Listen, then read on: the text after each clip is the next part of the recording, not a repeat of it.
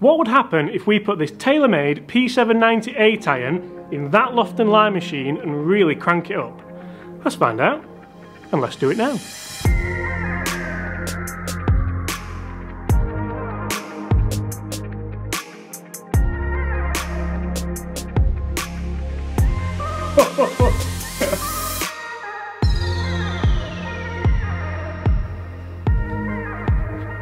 This could quite easily go in my bag. Hi everyone, James Robinson here. If you're new to the channel and this is your very first time watching my content, first of all, welcome to the channel. Second of all, please make sure you don't leave before you do hit that subscribe button below. On this channel, I bring you guys golf-related content every single day, hopefully to help you raise your game, mainly to help you lower that handicap, but generally just to get you enjoying golf loads more. In today's video, I'm testing this TAYLORMADE P790, the 2019 edition. It is an 8 iron, it is at 35 degrees of loft. I know this not only because it tells me so on the TAYLORMADE website, but I've also already had it in the loft and lie machine, and I can tell you it is exactly 35 degrees of loft. But my thinking is, what if it wasn't 35 degrees of loft? What if it was 25 degrees of loft, 20 degrees of loft, 10 degrees of loft on an 8 iron? How would that affect it? How would it fly? Would it fly? How far would it go? In this video, we're going to find out. I'm going to manipulate this P790 8 iron as much as I physically can. I'm not going to lie, guys. It's been a while since I used one of these loft and lie machines, so you may have to bear with me at certain points in this video, but I'm really looking forward to seeing how much difference altering the loft makes on this P790 iron.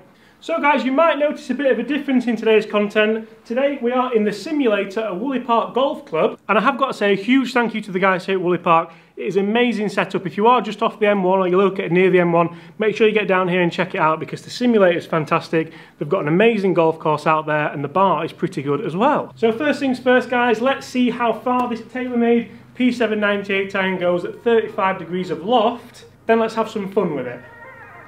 I've already had a warm-up, so we should be okay with that. Gotta say, if you've not tested these irons, they are pretty good. How far is that? 170 yards with an 8 iron. And you see, this is exactly why I chose to use the P790. Obviously, if you are manipulating something, if you are putting in a loft and lie machine and wanting to crank the loft up, crank it down, alter the lie angles, if you want to see something where we alter the lie angles, make sure you stay tuned to the channel because there's some pretty fun content coming with that as well. Obviously, you have to have something that's soft, you have to have something that's forged, but for me as well, I want to see how far we can get this 8 iron to go, and it already starts at 35 degrees of loft, which is kind of most 7 iron lofts, really, isn't it? So it helps. Guys, I want you to hit those comments below. How much loft do you think we can take off this 8 iron, and how far could we possibly get it to go?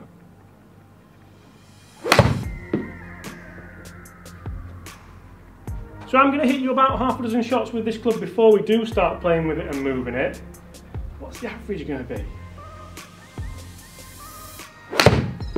That was a little bit toey, so that's going to hurt the averages, but it still felt awesome. One thing I have said over and over about these P790 irons is I could quite easily use these. I think there's not many golfers that wouldn't suit these irons. If we just spun that a little bit more.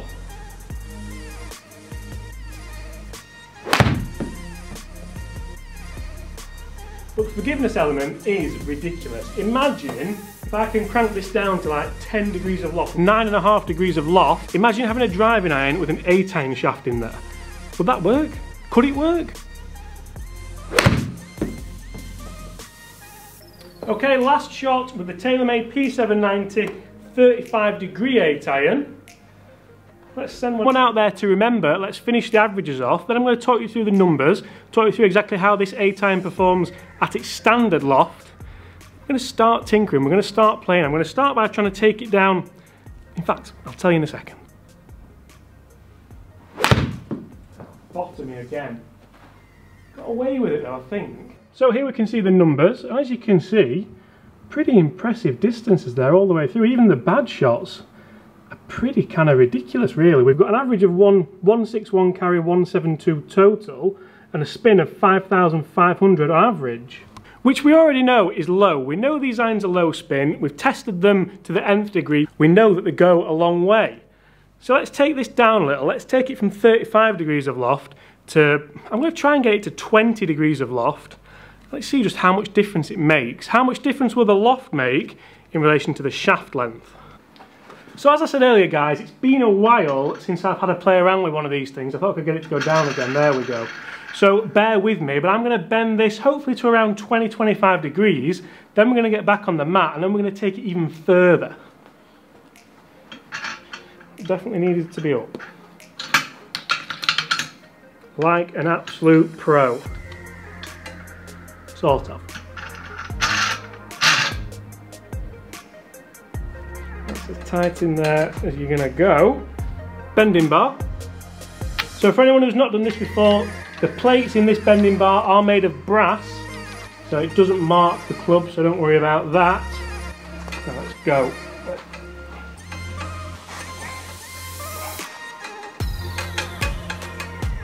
This isn't as easy as it looks.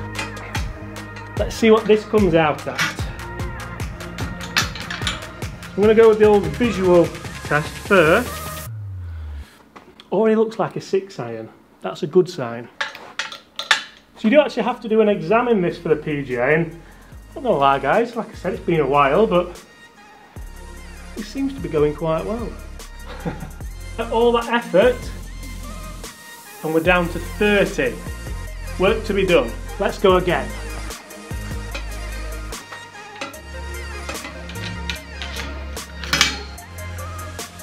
Now we are talking. Right, definitely felt that move quite a lot. Where are we? 15, yes you heard that right, 15 degrees of loft on this 8-iron. How much difference is that going to make to the distance? And how much difference is it going to make to the dispersion as well? My 3-wood doesn't currently have 15 degrees of loft on it. Like I said, it's been a while since I used this machine. Now, the idea was to move this 10 degrees, maybe 15 degrees, get it down to around 20 degrees of loft. But unfortunately, I do have the touch of a raging elephant. So we now have it at 15 degrees of loft. I don't think we're going to get it any lower than that because that hosel isn't looking too healthy. Although I must say, it has bent pretty well. I think the lie angle's still pretty standard looking at it. Take a look at this down at the golf ball for an 8-iron. Now first of all, I would like to say that this is in the interest purely of fun and entertainment. So if you think this is ridiculous or you're not quite enjoying it, I do apologise, but science is science and we have to see if these things work, right? Sort of. So the average to be 161 carry, 172 total. I've got a feeling that the total isn't going to be an issue. Maybe the carry. Remember, it is still an 8-iron shaft. This is going to be interesting. Feels very, very odd. Loads of offset as well, so this could go left. Yeah, the carry struggled a little bit, but we're going to have a few though. Now sometimes experiments go really well and you cannot believe the outcome. Other times it's a bit of an epic fail, but let's see if we can deviate the technique a little bit and actually get this to work. I'm not going to bother taking any more loft off it either. Right, how can I get this to work? There we go. Carrying, is it? Go! Oh, it has. Oh, 209.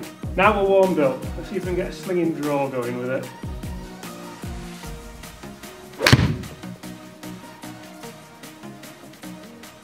So it's not the easiest iron in the world to hit, definitely not.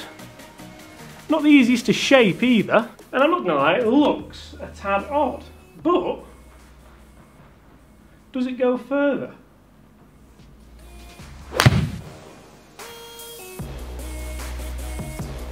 I'm going to say yeah.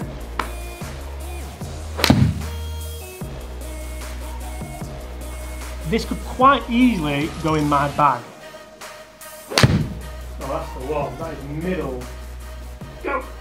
So I guess now is when you've got to ask yourself, would you play with this? It's going 220 yards-ish off the tee. We'll have a look at the averages in a second. Obviously, for all extensive purposes, as an 8-iron, it is now redundant. There's no point, it's not going to work as an 8-iron. It's no longer an 8-iron, is it? The loft dictates it's a 3-wood, I suppose. But with this length of shaft, would it be the perfect club to help you out the trees or in the wind off the tee on a links course?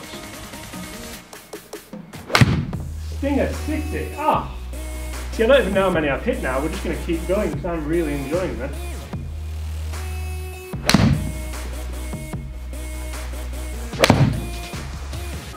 I mean, just check out that ball fly. With an 8 iron. Well, sort of an 8 iron.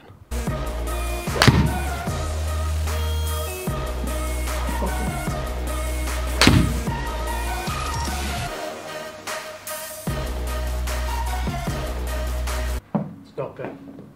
Stop it. Okay, let's go one more and let's compare them.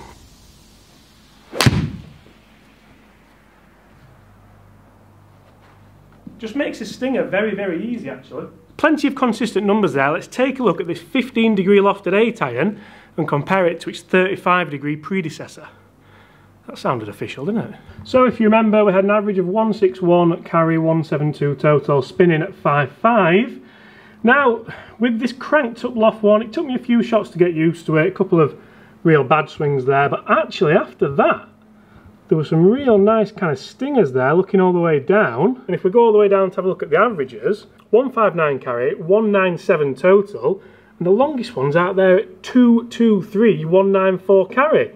We've got an average spin of 1779, which albeit isn't ideal for an 8 iron, but in fairness, that is exactly what this series is about. It's about pushing the limits. It's about seeing what happens when you do get a 15 degree lofted 8 iron. It's about seeing what happens when you have a 0 degree lofted 1 iron.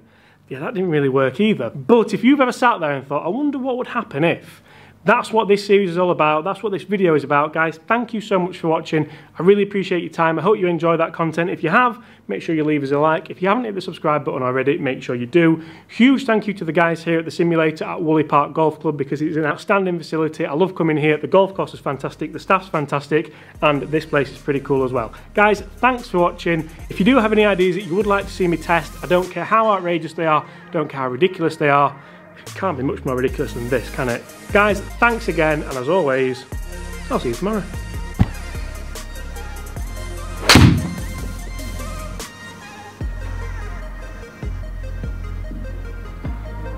Stop it. Stop it.